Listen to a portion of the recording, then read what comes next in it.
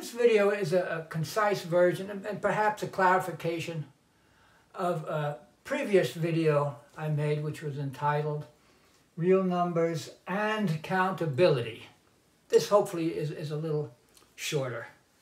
Now, the assumption I'm making is that real numbers can be expressed as decimals, and every decimal in the interval 0 to 1 is a fraction. For example, 0.347 is 347 over 1,000, and it's rational if it's finite and irrational if infinite, by definition here.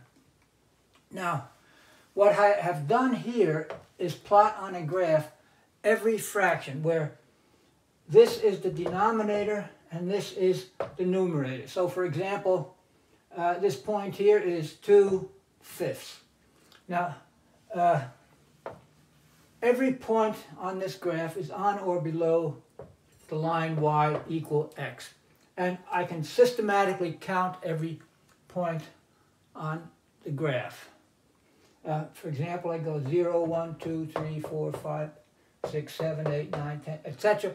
Or it's really not necessary. I can count just the fractions as follows: 1, 2, 3, 4, 5, 6, 7, 8, 9, 10, 11, 13, 14, 15, 16, etc.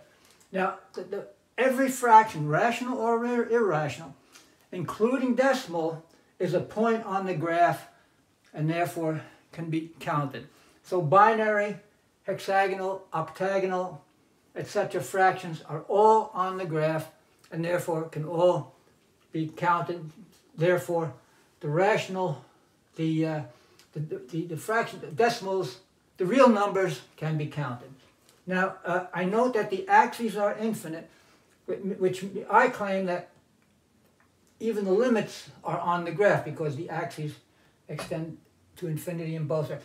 However, if one claims that there is a limit for every irrational fraction, that doesn't change anything, because then the most that it does is double the number of points on the graph, and every point on the graph is countable, so doubling at most would leave it still countable.